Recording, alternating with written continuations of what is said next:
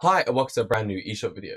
In the last video of our cybersecurity series with Jez from SEROCU, we learned about what happened when a local authority fell victim to a very serious cyber attack and lost 95% of its data. You'll hear from Jez about the key learnings from the council's very own debrief on the incident, how to plan, how to communicate, and how to recover. We have also got a very useful cybersecurity cheat sheet that you can download, which summarizes Jez's advice and provides links to additional resources. Now, let's hear about what happened from Jez. We're going to talk about a local government incident. Now, we've had a full debrief from this local council, but at the moment it is still restricted, and so I cannot talk about who they are, and I'm not going to go into the full detail. But regardless of that, I pulled out some key points that this council were brave enough to share. So, what was the scenario? Very basic and very, very common. It was an out-of-hours ransomware attack which had encrypted around 95% of the local authority data. Personal shared drives together with work devices were unusable. Happened over a weekend. IT did pick it up. However, regardless of what they tried to do, by the time everybody came into work on Monday morning, they had nothing. And I mean nothing. And they've entered into a world of pain. As a local authority, all the services that you're clearly responsible for, they could not deliver in the way that they had been. So what points do you need to consider? And I've taken these in the order that these key learning points have been presented in their debrief, which I think works really well. So immediate considerations for a senior leadership team being involved in this. This is all part of planning, and you need to have a plan. And however good you think your plan is, the advice from this local authority is, it isn't. Go back and have another look at it. So, do you have out of hours arrangements? And think about that across all of your capabilities. It's not just IT, but what can you do out of hours if you need to? Because criminals, unfortunately, are quite good at this, as much as I hate giving them any credibility. They won't attack you on a Tuesday morning. It will be over the weekend. How will you communicate with your partners in an attack? During that attack, how do you communicate? What are your methods of communication? Where's all that information stored? Do you have easy access to records for your key systems, services and office locations? What backups do you have? Now with your plan, one, do you have it? But do you regularly discuss it? And cybersecurity needs to be an individual element of your risk register. It can't just be bolted together with some other stuff. This is massive. So, some key learnings again. Cyber incident planning. Do IT leads and business continuity planners in your organisation work together to prepare for these eventualities? And I mean really work together. Okay, IT don't own this risk at all. They are the technical strategic advisors. This needs to be owned at an appropriate level. You know that around risk. So who owns business continuity? Do they sit with IT and make sure they understand each other and what each other is going to do and what it means to each other? What are you doing to educate yourself and your staff about cyber risk and impacts? What staff awareness training are you doing? What senior leadership training are you doing? There are lots of options out there. Law enforcement provides an awful lot of support to local government, and it doesn't cost anything. And there are other options. But if we're asking for your staff to be aware, you need to teach them. If we're asking for you as senior leaders to be aware, you need to organise to teach yourselves. You need to understand this. You don't need to become a technical expert. You just need to understand the basics so that you've got a grasp of it and your staff have. When the worst happens, what are the expectations of your IT department? Are they reasonable? Whether it's internal or external, you're going to be relying on them an awful lot. And you might have to take some of the pressure off. So what resilience have you got? Do you have safely stored copies of plans and key documents? Because if it's all online, you've now lost it. Where is your battle box? What do you have if the worst happens? What can you access? The next set of considerations comes under coordination and leadership.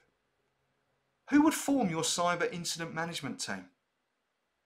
You've got to sit and think about that, because you're going to be asking people to do things they've probably never done before.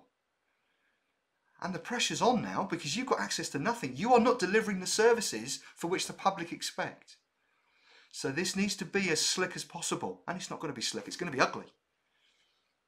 But who would form your incident management plan and why? How will you prioritise your actions?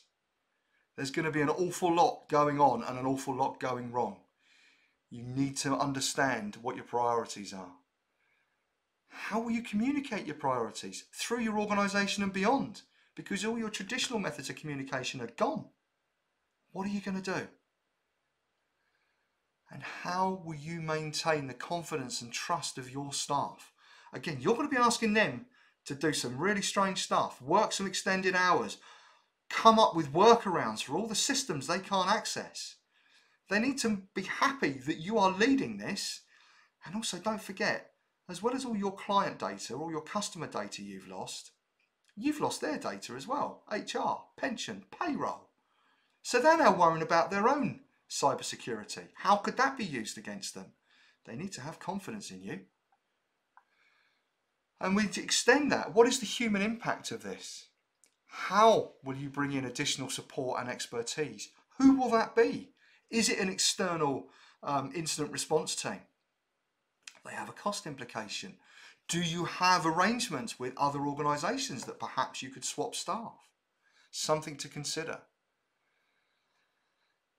Now everybody's going to be nose to the grindstone. So how will you make sure everyone, including you as leaders, have some time off?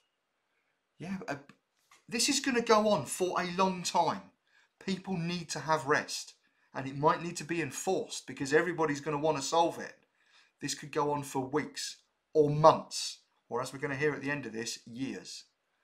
What well-being and staff support will be in place? What is in place now? What can you increase? Because your staff are going to get you going again. You need to look after them. What can you do to minimise the impact on staff if and when this happens? You've got to look after them. Communication and reporting. Communication, the art of everything, isn't it? The answer to most things. Do you have a communications and media plan for a ransomware attack? It's horrible. And we all see those nonsense messages that come out in the press from organisations that have been subject of a ransomware attack. Oh, we take your data really important. We take the security of your data really importantly. Well, clearly you don't because you've lost it. Or the other one is, don't worry, we haven't lost your credit card data. All we've lost is your name, date of birth and address. Yeah, thanks very much. My credit card I can change. My name, date of birth and address, I can't. Think about what your comms policy is going to be, what your media strategy is going to look like. Think about it now. Obviously you'll need to change it because obviously it won't be completely fit for purpose. But don't start making it up when it's happened. Have some templates ready to go.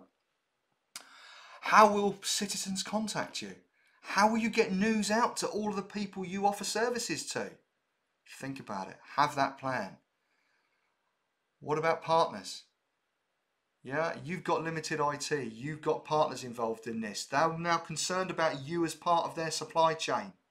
How are you going to communicate with them? What safe systems have you got in place so that you can make contact with third parties that are important to you and they are convinced it's you and that this isn't just an extension of the cyber attack by the criminals pretending they are you? Think about your supply chain and how you support each other. What reporting and briefing templates could you prepare in advance? Again, it's all about planning. This is no point in sat there when this is happening and having to start from scratch. At least have something to refer to and evolve. Now, finally, I'm going to directly quote the CEO of this local authority because I think the points that they make are really, really pertinent. At first, we didn't truly understand the impact and nature of the attack, how it wiped us out, or what it actually means to an organisation to lose everything, including website, telephones, printing, laptops and databases. I asked myself, how do How do you in the modern age deliver a service if you've lost all of that? The next quote. The risks to service delivery, the toll on staff, the media pressure and the financial costs, the impacts across the organisation were huge. Over a year later, we still consider ourselves to be in some form of recovery. And his final quote was, council culture needs to change. The conversation needs to be had. Thank you for watching. This was the last video of the eShot Cybersecurity series in partnership with SEROCU. If you're serious about your organization's cybersecurity, the cheat sheet is available on our website, top link in the description down below.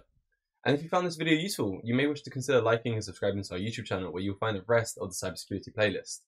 Stay safe, stay secure, bye bye.